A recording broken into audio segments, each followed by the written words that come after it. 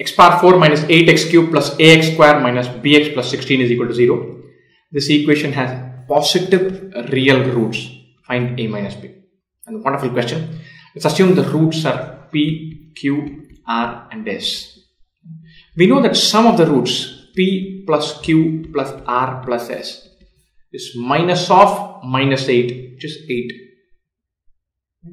We know that roots taken 2 at a time, taken 1 at a time, 2 at a time. 2 at a time, that means pq plus pr plus ps plus qr plus qs plus rs is equal to a. Roots taken 3 at a time, pqr plus pqs plus prs plus qrs is equal to minus of minus b, which is b. All 4 taken together, pqrs is 16. 1 at a time, 2 at a time, 3 at a time, 4 at a time. Minus of, plus, minus, plus. So we know these 4. We know that we have to use this somewhere. We know that a and b are what we have to find. We need to find a minus b. So let's work with this. P plus q plus r plus s is 8. P, q, r, s is 16. Obviously, we cannot solve for this, the 4 variables. Can you guess this? What works here? This is not as difficult as you think. It's a very easy guess. 2, 2, 2, 2 works. P equal to q equal to r equal to s equal to 2 works. Or all 4 are 2. That will work. All 4 roots being 2 will work. Or this could be x minus 2 whole power 4.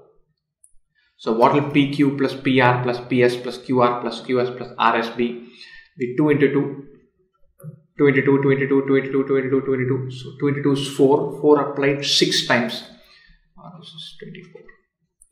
PQR is 2 into 2 into 2. That is 8.